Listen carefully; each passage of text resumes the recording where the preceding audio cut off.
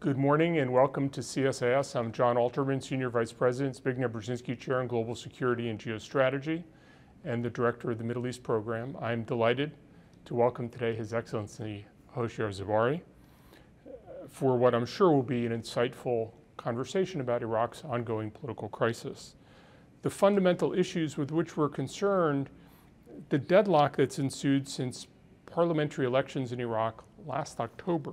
Iraq is now experiencing the longest gap between elections and the formation of a government since adopting its constitution in 2005.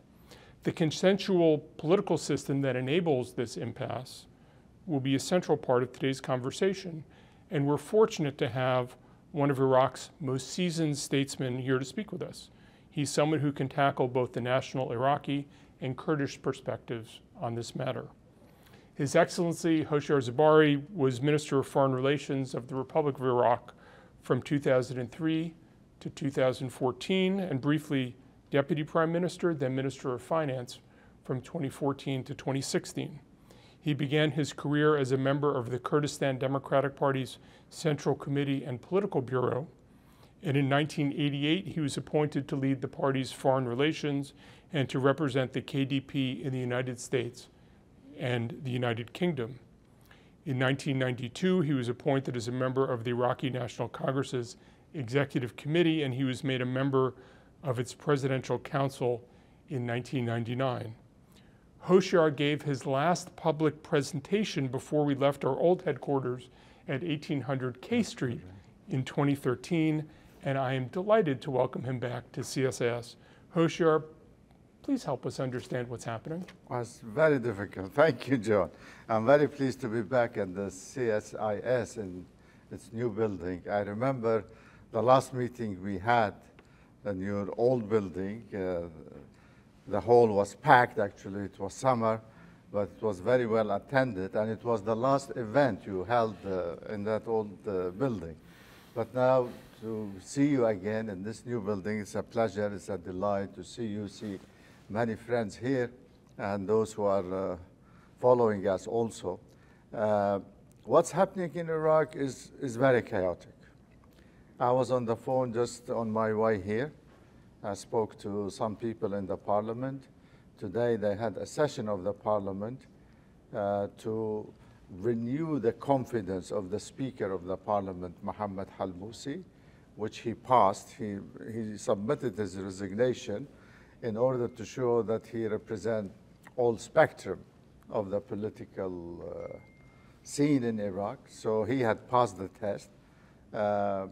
Secondly, they elected the first deputy the speaker, successfully also, somebody from the coordination framework, who's a Kurdish Faili also.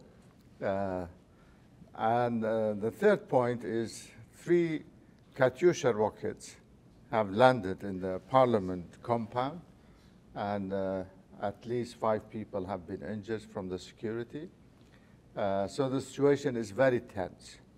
And this process to reset the process and move forward without the participation of the Sadrists is very, very dangerous in my view. I don't think they will be able to move further.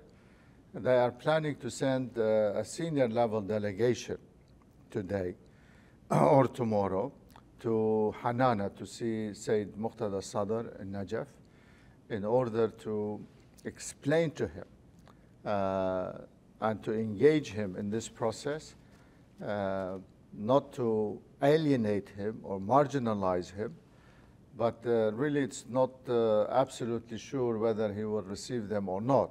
But that is the intention. Also today and yesterday, the Iranians have been shelling us in Kurdistan, in Erbil, in Sulaymaniyah today. The number of casualties is rising. In Khoisanjak, for instance, so far about 9 people have been killed, about 30 have been injured. And this is an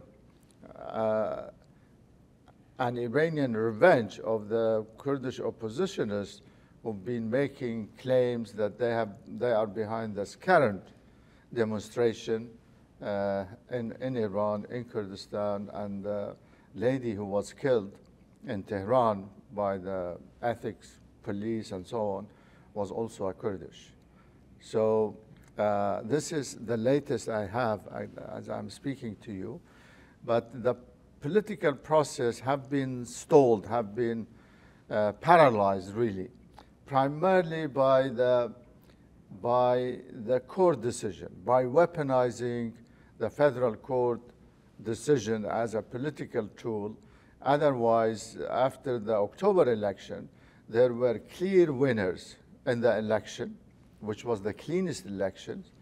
Although the low turnout was indicative, but honestly, from 2005 until now, last election was the cleanest election, and it followed all the requirement of a new electoral law, biometric voting, having a new electoral commission, having a judicial panel, having an international monitors, let's say, to oversee the election. And three winners came out of that election: the Sadrists, the Sunnis, the Kurds from the KDP. And we wanted to form a majority government in order to be more independent, more sovereign, to do reforms, to fight corruption. But this process was halted by utilizing the court decision against this coalition not to move forward. And the outcome was the stallment, the paralysis of the whole political process until today. Today, we hope it will be a new beginning to move forward. But in my view, my humble view, without the participation and the engagement of the Sadrist, or the Sadrist blessing for the new government, it would be very, very difficult to move. Also, people are planning to have, again, massive demonstration on the 1st of October to commemorate the October uprising of the Iraqi youth against the system and so on a few years ago. But I believe the Sadrists would be part of that mass protest against any government formation. So the situation is not promising, but we are not hopeless. We hope that this move will push things forward, and at least we will have a government, we will have a budget, we will have services for the people in order to regain some of the confidence that has been lost over the last year or so. So let me just pick up on that point. The New York Times quoted an Iraqi Kurdish historian, Saad Iskandar, earlier this month saying internally, externally, at the political level and at the security level, Iraq is now a failed state. The Iraqi state cannot project its authority over its territory or its people. Is Iraq a failed state? I wouldn't agree with his assessment. I may say it's a fragile state, very fragile, and that is the assessment of the World Bank and international financial organization who had a chance to meet them. But it's not a failed state like Somalia and others. Still, it has the potential, it has the resources, it has the people, it has the finances, you see, to be a successful state in the region. Unfortunately, it all boiled down to lack of good governance. Otherwise, really, this country have all the ingredient of being a successful country in the region. And it's a historical state, it's an old state. We celebrated 100 years of the creation of the Iraqi state last year and so on. But it's a fragile state, definitely. There is a lot of political discourse among all the components, among the Shia community, among the Sunni communities, among the Kurdish communities at the same time. But the arbiter was the last election, actually, which everybody hoped that it will start a new beginning. But due to foreign intervention and internal conflict and self-interest, they didn't allow that project of forming a majority government to move forward. And Although that's, partly that's a consequence of the Constitution, which it seems to me is trying to push Iraqis toward a more consensual system with supermajorities, which protects minorities, but also means it's hard well, to... this is the interpretation of the federal court, which we disagreed. We have our social contract in 2005. When we voted for this constitution, it was a grand bargain among all the communities. And the aim of that constitution was to prevent the rise of new dictatorship or authoritarian regime in the country after Saddam Hussein.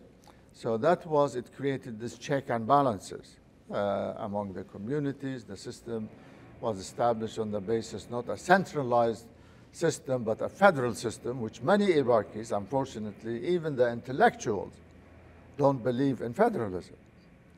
And that is one of the problems we in Kurdistan region have to argue over the years what is the prerogatives, the authorities, the jurisdiction of the federal government and the regional government. So this time, in fact, the court reinterpreted the constitution. Otherwise, the path was very clear. In the first meeting, you elect the speaker, the two deputies, and then you go to elect the president. Then the president will nominate the prime minister to form the government. That was what we've did since 2005. I mean, during the late Jalal Talabani, Fuad Masoom, the second president, and the third president, Dr. Barham Saleh. That it's not a necessity that 2/3 of this will vote for you in the first session. None of them in the past have reached the threshold of the 2/3. So your feeling is that the problem is not the Constitution. It's not the Constitution. It's the interpretation of the Constitution. It is the interpretation of the Constitution, which especially now the court have been used as a weapon against the opponents, actually, to silence them or to prevent them from achieving that goal. And that's why the Sadris, specifically the largest Shia political social movement, are so angry, so upset that they have been robbed of their victory, okay? And they installed some new people in their places, and they would not allow a new government to be formed. That is the dilemma, the simple truth. So one of the consequences of this consensual system has been that the elections don't really change patronage, they don't change the distribution of power, that sort of everybody is brought on. And there are a lot of people who argue that that's created Well, that was the big struggle between majoritarian government and consensual government. Right. I mean, we were advocating a majoritarian government on the basis of the outcome of the election to set a new start for the political process. But they brought us forcibly back to a consensual government where everybody is in it and nobody is taking responsibility or nobody is accountable for the success or the failure of the government. We, in my party, the KDP, were part of this consensual government from 2003 onward. But really, when we had reconsidered our position that our service and the country's service will be better served to have a majority government. So we will be part of that, part of the decision making, and will take full responsibility for the success or the failure of the government. Now, both the opposition and those who are in government, everybody wants to be in it, and nobody is responsible, as it's happening with the current government and previous government, and it doesn't work. It doesn't work. And one of the ways it doesn't work is it creates what are thought to be deep patterns of corruption in Iraq. And Ali Alawi, in his resignation letter as finance minister last month, wrote of a vast octopus of corruption and deceit that has reached into every sector of the country's economy and institutions. It has to be dismantled at all costs if this country is survived. You were removed from your position as finance minister because of accusations of corruption. It was accusations of corruption that led the Supreme Court to say you weren't eligible to run for president. Why does Iraq create an environment where so many people are so fixated on what they say is just rampant corruption through the system? No, the corruption is rampant, I agree with you. And when I was the finance ministry, I discovered a case of one private bank and one person who was close to the ruling government who had managed to transfer about $6.4 billion US within 2 years, okay, from the central bank accounts outside through export license or import and so on. And yes, it was true. In 2016, I was questioned by the parliament. I presented myself and my evidence, and there was no evidence of corruption whatsoever against me. There was no indictment. There was no charges. There was no legal court cases against me whatsoever, but it was a political decision at the time against me when we were fighting ISIS and the country was in ruin economically. We wanted to save the country from collapse. And my colleague, the defense minister, Khalid al-Ubaidi, again, he was also had a no confidence vote, okay? Anyway, we accepted that decision. This is a parliamentary decision, but really no charges were proven. It was political accusations by some people. Now, when I nominated myself for the presidency to go as member of this Save the Nation coalition or the tripartite coalition, I passed all the regulatory commission that they investigated or checked, the Integrity Commission, the debathification, the criminal charges in the ministry, Interior Ministry, and the Parliament also voted me. So I was clear. There was nothing against me, against my character, or against my reputation. But still, when they realized that this coalition is going to win, they issued this unconstitutional decision to stop the coalition from electing a president except by 2/3, or the obstructionist third, which they borrowed from Hezbollah from Lebanon, okay, and to stop me as the strongest candidate for this position, okay? So again, actually, there was no indictment, no cases against me whatsoever. So my conscience is very clear. I'm happy, okay? Otherwise, I will not be sitting down with you here in the CSIS. No, but, okay? but no, I know. But the corruption, what Ali Alawi said is absolutely right. I gave you only the tip of the iceberg. This is what I discovered. And I think that was one of the main reasons behind coming after me, because I discovered a very, very serious case of corruption. And the guy afterward actually was an elected member of the parliament, and he became the deputy chief of the integrity commissions in the parliament. So Jane Araf, the Yeah. New York Times Yeah. bureau chief in Baghdad, I spoke to her for my Yeah. podcast earlier in the year, and she said that there's a perception that corruption is totally endemic in everything, not just the government, but in every aspect of life in Iraq. Yeah. So as somebody who's thought about governing Iraq for many years, how do you root out the corruption? Well, with a new government, with a new government policies to go after this, not to go after the small civil servants who have taken some bribes and other, but the structure of the corruption. I mean, it's embedded in the ministries, in the allocation of these ministries, and the ghost soldiers, and the security, and the PMF, and even in the Peshmerga force, let's be very honest with you, okay? And also the contracting procedures that has been done, most of the corruption is happening in some of the key ministries. Oil ministry is number one, okay, which is a fifth of them divided between different. And the finance ministry within the custom border entry points or the ports and the airports and so on. And also in the trade ministry. So everywhere there's money, there's corruption. Wherever there is money. So now when they talk about participation in the government, the first thing, which ministry has more money? You see that it should be allocated to me or you and others. But really it needs leadership here, you see, to stand up.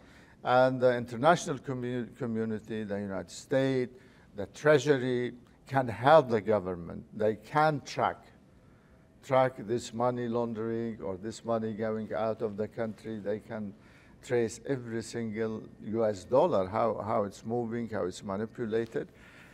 So it needs some international help also in order to fight this corruption, endemic corruption.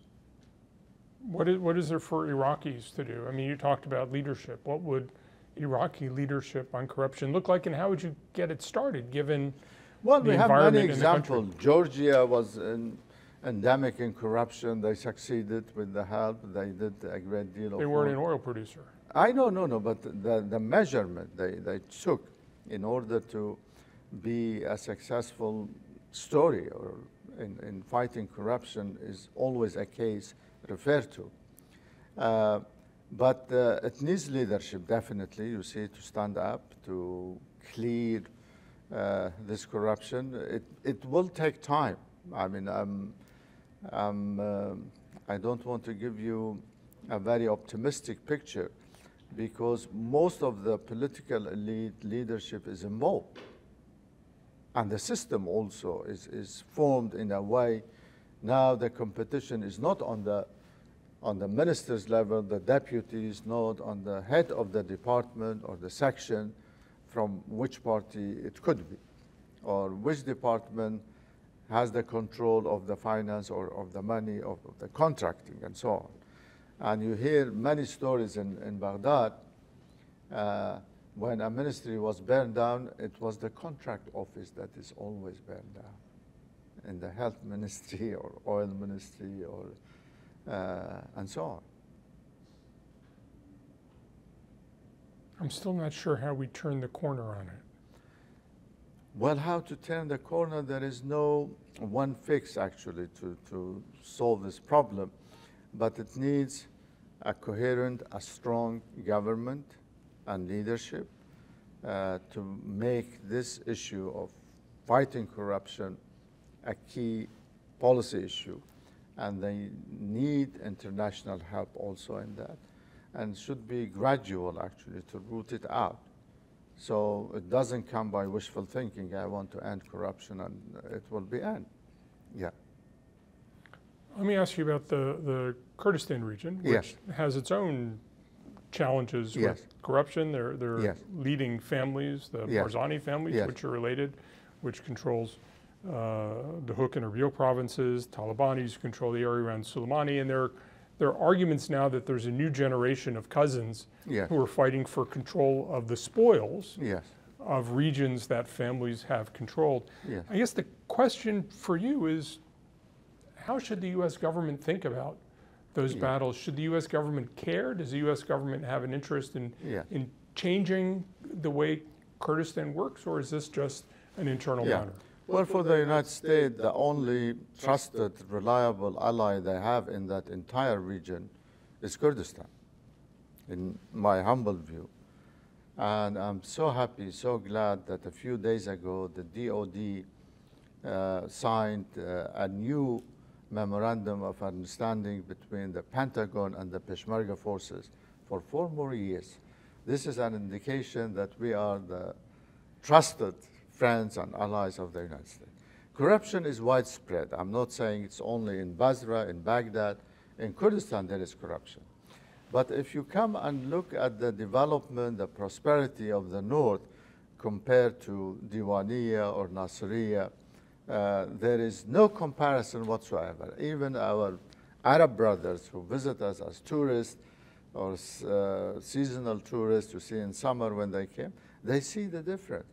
So we tell them, well, there is also corruption, but at least some money is being put aside for the development and the prosperity of the infrastructure, of the building, of the maintenance of this region.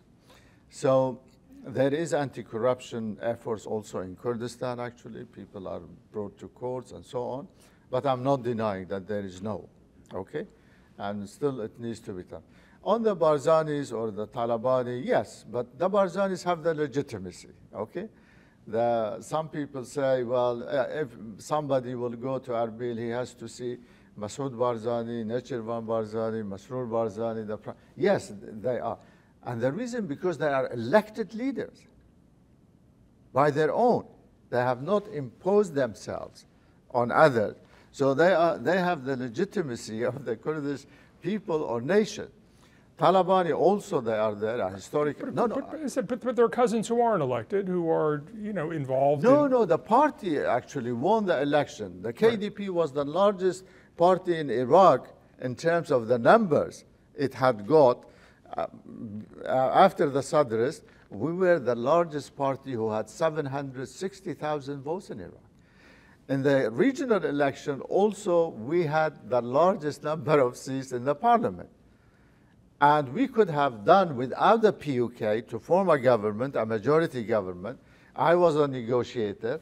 We waited for 9 months for them to come and join the government. Okay? The problem our brothers in the PUK have, they see a parity. No matter what was the outcome of the election, they need to share the region on the basis of 50-50. These days are gone, you see. I mean, if we believe in democracy, in the outcome of the election, they have to respect the outcome of the election. The flip side is that if you believe in democracy, then you don't have only Barzanis and only Talibanis leading. It's open. Other people are also fighting and competing, but they come ahead. So what can you do? That's one way to see it. I mean, No. I mean, the criteria, the arbiter, is the outcome of the election.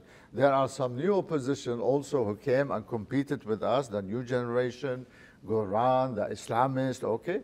But always the KDP came ahead first. So that's the destiny. If you believe in democracy, if you don't believe in democracy, it's something else.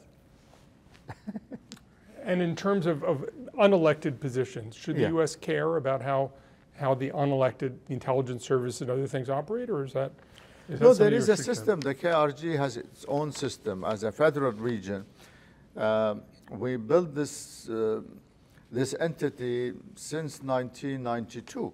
I mean, when we had our first election at that time. By the way, everybody was opposing the KRG going for election, Turkey, Iran, Saddam Hussein, Syria. Even our American friends at the time were not very enthusiastic about this, but we went ahead, we took a decision, so we set up this administration, a regional local administration. And now it's become a de facto. It's been part of the Iraqi constitution, recognized it as a federal entity, part of the same country. Right. The Iraqi Supreme Court ruled in February in a decision you said was profoundly political. Yes. That the 2007 law that gave the Kurdistan regional government the authority to operate its own oil industry independently was unconstitutional. What's the way forward, both practically and politically? Well, just to give you an example how the federal court is weaponized and politicized, okay? The moment everybody realized that this coalition of the three parties are going to form a government and win, they took a number of decisions, political decisions, against the coalition, against me, and against the KRG oil and gas industry at the same time. This was an old case back to 2012. Some people have made a case against the KRG that its oil and gas sales are illegal, it's not within constitution. And so they brought this case back, okay? in February 2020, after 10 years, they picked up this file and brought it, and they decided, you see, that your law of oil and gas in the KRG is illegal and it has to be centralized. So this is, again, we're back to the same problem. Do we have a federal country that has combined us, has made us to live together, or a centralized, Ba'athist, authoritarian thinking, you see? Well, where do we go with it? I mean, I agree. I'm with you on the analysis. The question is, where do we go? Where we go? We're back to the Constitution. I mean, that's our social contract. The Constitution gives the KRG the right to explore, produce, export its oil, but to make an accounting with the central government. We are not benefiting, we are not living as many of the propaganda of some extremist Shia sectarian leaders promote, that we are living on the benefits or the oils or the wealth of Basra or Diwaniyah and so on. This is wrong. This is not true. Okay? So we have our rights in the Constitution, and it's a constitutional issue. We are challenging them with the same court, with the same ruling. We have our lawyers, we have our cases. That what we are doing is within the jurisdiction of the KRG, as was defined in the Constitution.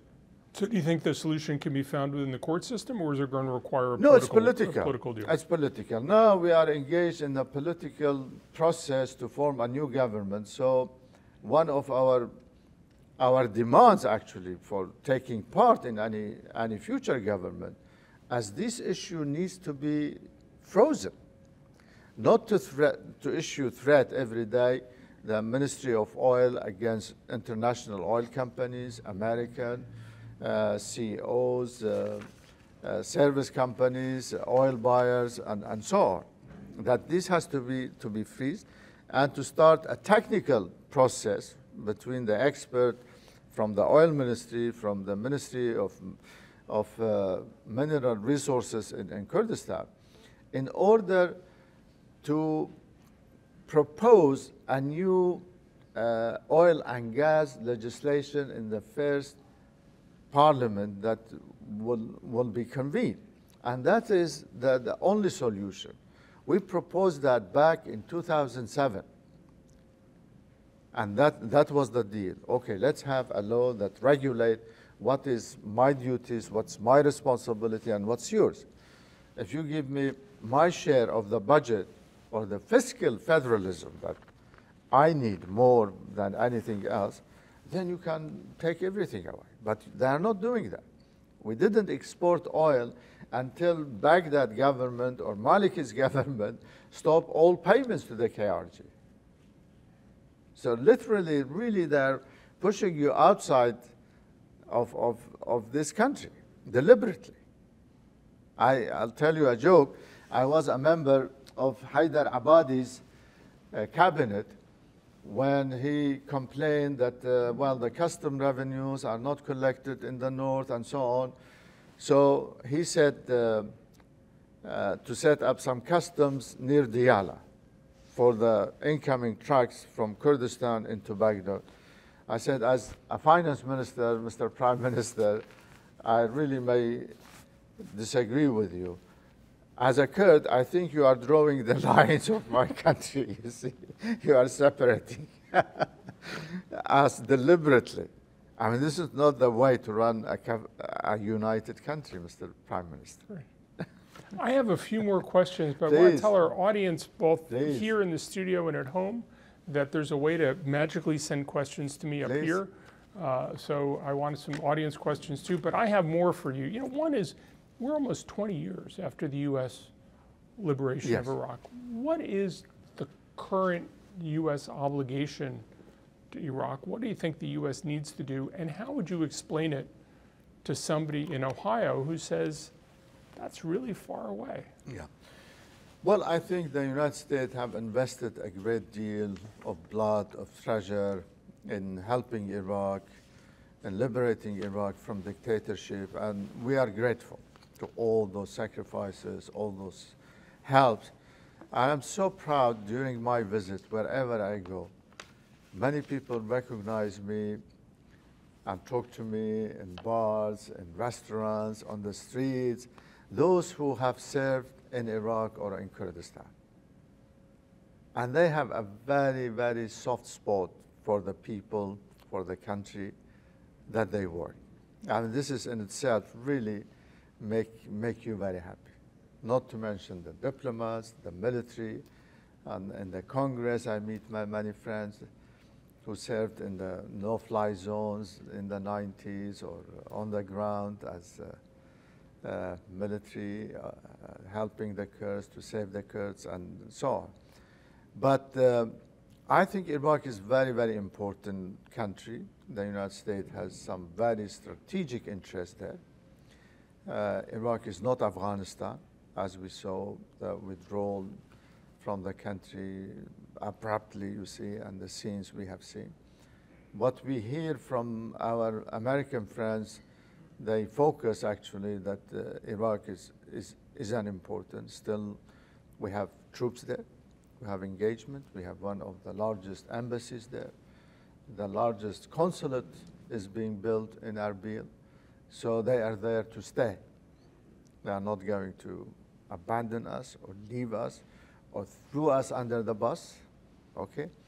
And Iraq as such is so critical for the Gulf, for the region, and in the competition with Russia and the consequences of the Russian aggression in Ukraine, with China and Taiwan, there is no way the United States can leave or abandon the Middle East.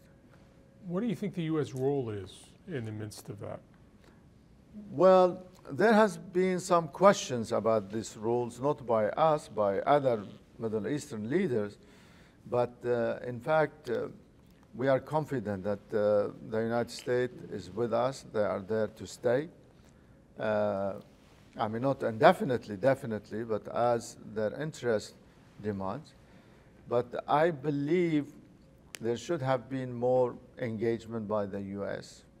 in Iraq, particularly during this crisis. There was an opportunity, it was a missed opportunity during the efforts to form this majority government, and it was an ideal outcome of the election, that the Iraqi are deciding themselves to be sovereign, to be independent, to be in charge of their destiny, their future.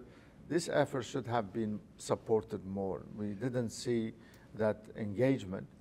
Even now, actually, I mean, only recently, the Assistant Secretary, Barbara Leaf, visited Baghdad and Erbil. She had an excellent visit. She made all the right messages. The assistant of the Secretary of State was in Erbil recently to sign the MOU between the DOD and the Peshmerga was another good sign.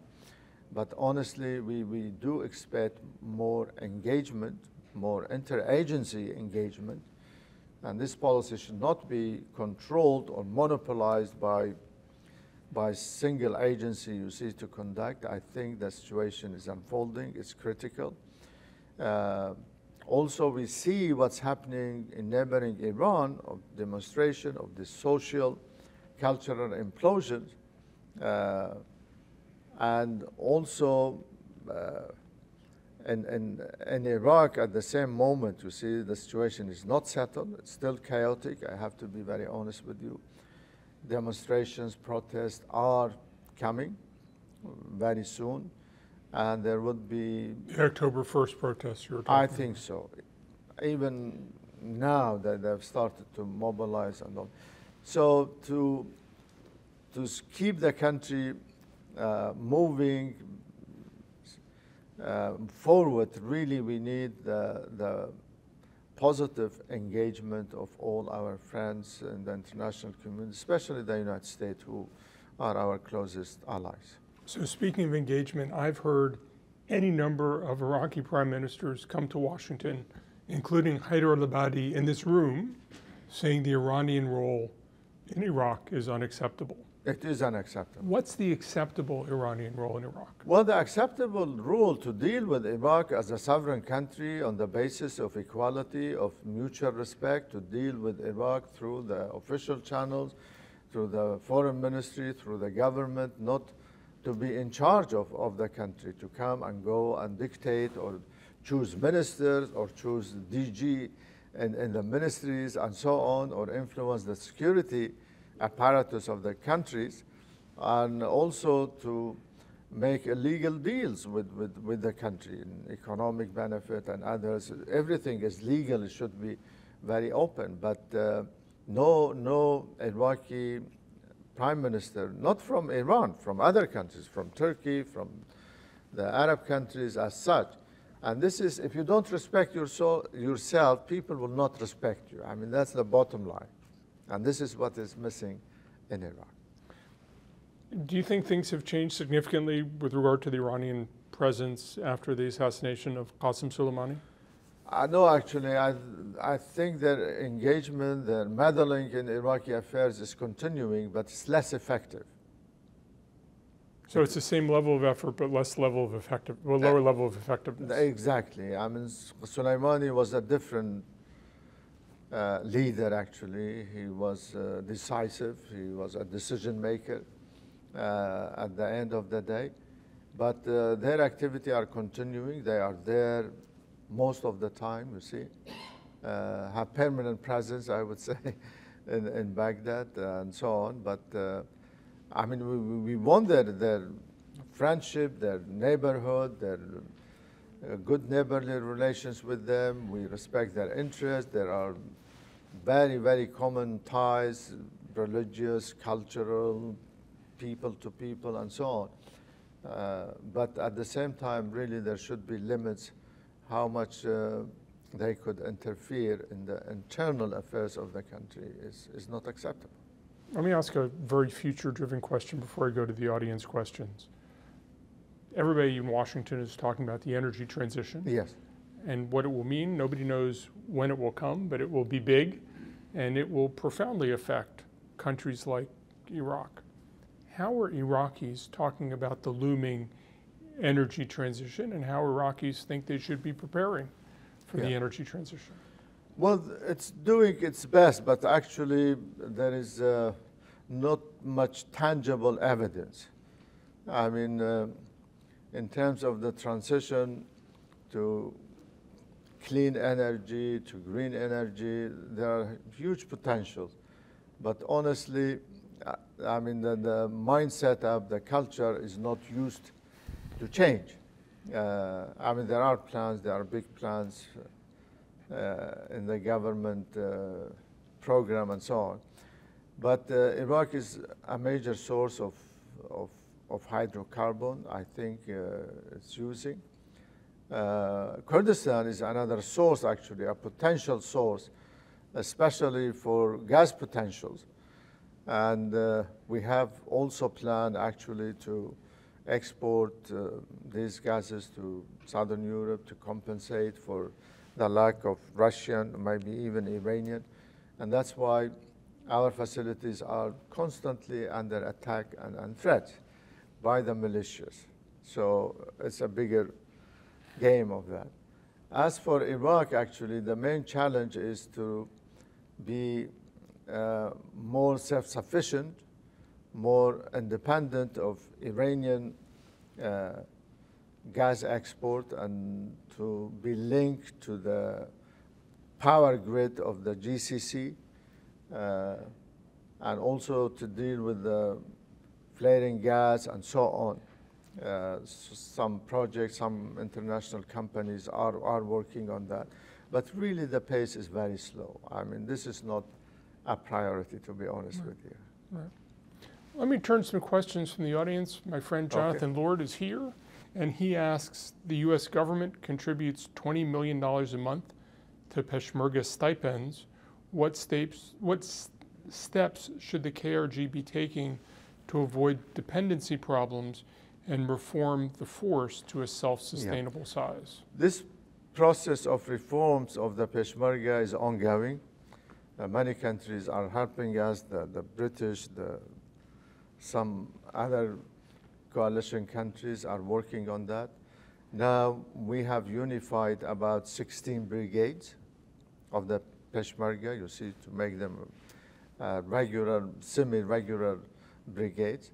So it is ongoing, to be honest with you. And the KDP from its sides have submitted all its forces under the command of the Peshmerga force, or the Peshmerga ministry, whose minister was here recently. He's not a KDP, he's a PUK, but we are waiting for the others to do the same, in fact, in order to unify the accounting, the integration, and so on. So it is moving, actually. So this money is not wasted. I think it's put in the right place to help an ally who fought with you against ISIS and stood with you during many challenges. One of the challenges is size, and of course, if people are in the Peshmerga, they get a salary. Yeah. How much of a reduction do you think the Peshmerga need to take to be sustainable within the Kurdish Iraqi context? I'm a former Peshmerga, okay, but I really have not be very specific on this. This is a process. The Ministry of Peshmerga of the KRG is doing that, but it is reducing, downsizing, concentrating on talent, on professionalism, on training.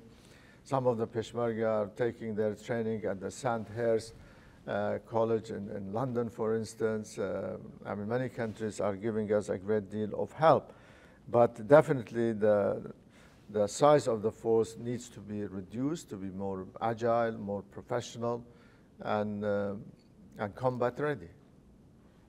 Eve Sampson from the Detroit Free Press is here. She says, ISIS seems to be a continuing threat, particularly in the Makmur region near the border that splits areas controlled by the KRG and federal Iraq.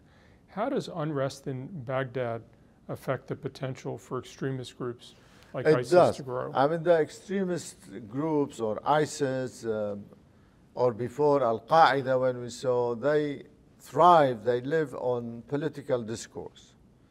And whenever there's sectarian, ethnic divisions or conflict, really they expand.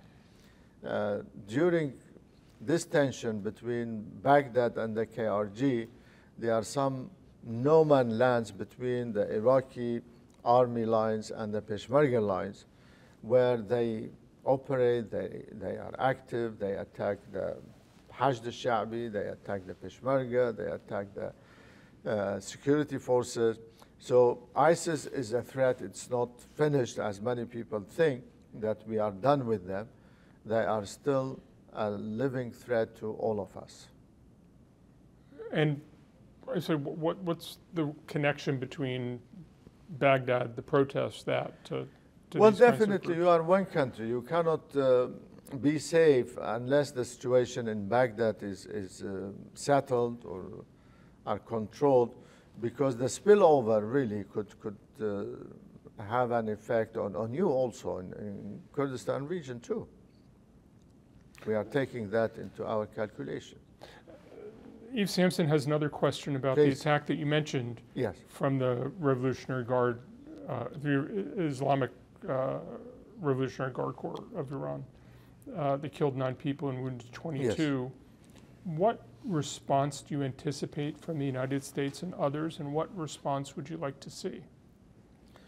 Well, really, I mean, these are violations of Iraq's sovereignty, territorial integrity, and blatant violations in Iraq's internal affairs. I mean, these issues we have discussed with the Iranian, with the IRGC also, how to set up joint security mechanisms to deal with their concerns about Iranian oppositions who are present in Sulaymaniyah, in Iraqi Kurdistan, generally as refugees or political force, and how to control the border from preventing an infiltration. This is a legitimate concern the Iranians have, as well as the Turkish have vis-a-vis the PKK.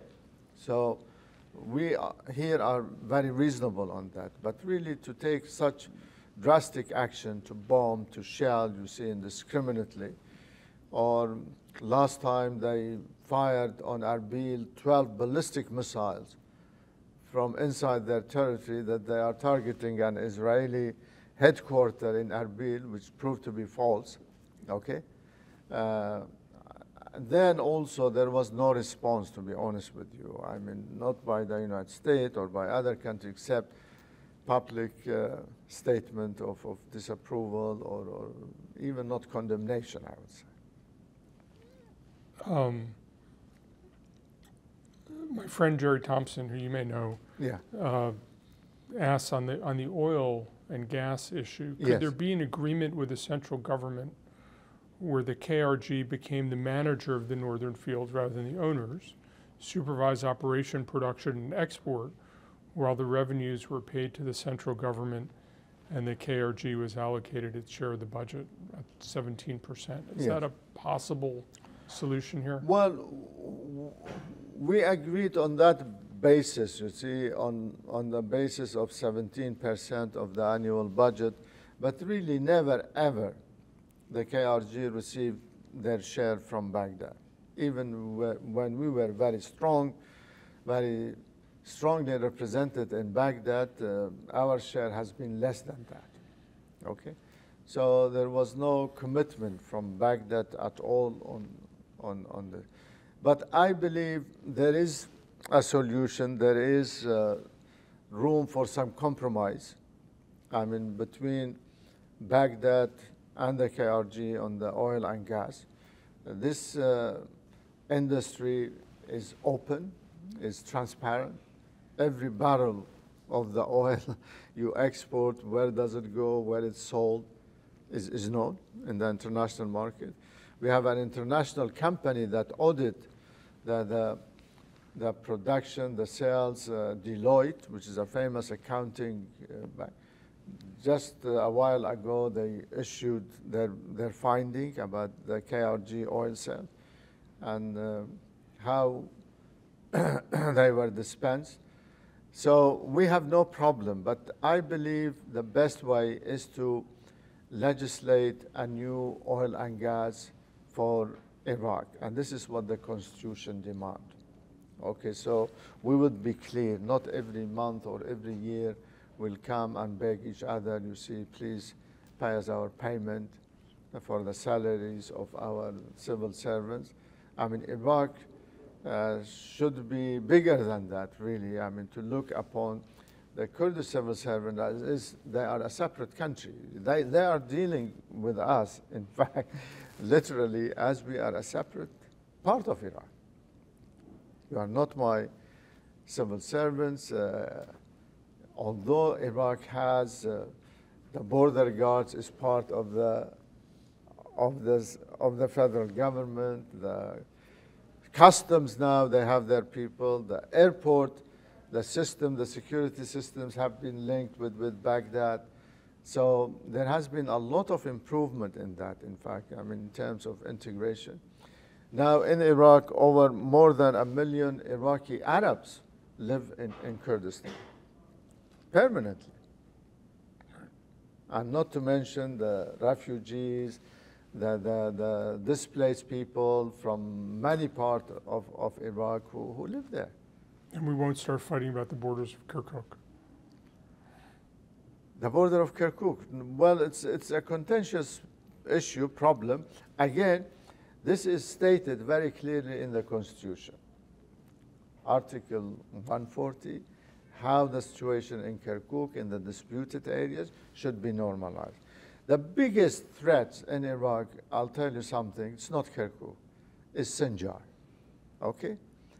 Where Iran is there involved, where the PMF is there, when the PKK is there, when Turkey is there, and also the KDP, the KRG also. We have an agreement with the UN, with Baghdad, with Erbil to normalize the situation, but both the PMF forces there and the PKK, who are in league, okay, are preventing the return of those dispossessed Yazidis to go back home and to have a local administration to run their affairs. They have been in camps for years, since 2014.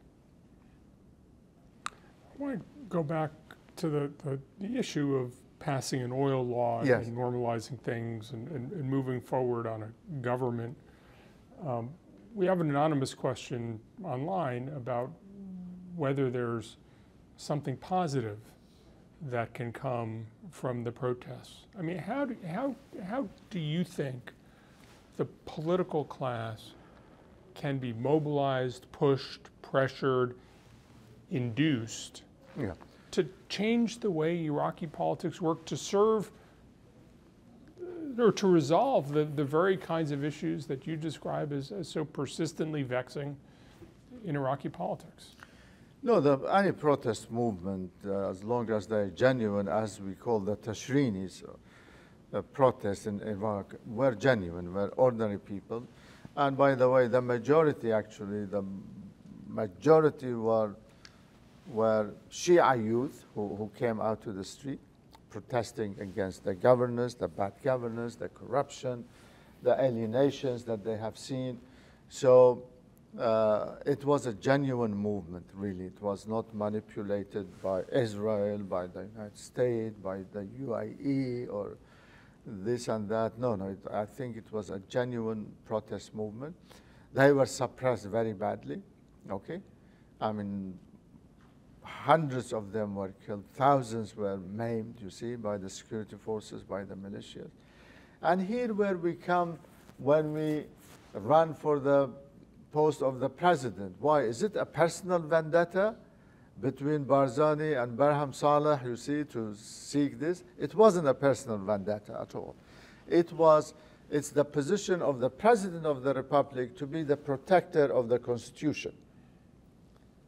He should stand for those people who were killed.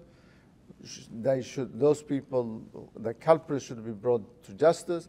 When the federal court issue unconstitutional decision against your people, against your region, you should stand up and say, this is not constitutional. And that's why he doesn't do it. Okay? So I think this protest movement is genuine. Unfortunately, we expected after the last October elections that they will form a unified platform to be a force to be reckoned. Many of the independents really were elected by the new electoral law, but they failed to transform themselves into a political, parliamentary platform to be of significance. So they were divided or bought by this side or that side. They couldn't form a unified position. But definitely they have an impact. They were one of the main reasons that we had an early election. It was one of their main demands, calling for an early elections, you see, with a new electoral law, with some monitoring and so on. But now the situation will be different. I personally believe the Sadrists have been pushed outside this process. They will not accept that position whatsoever. And they have a massive popular base. With the Tashrini, they could join forces and would be a formidable force in the streets in the coming days.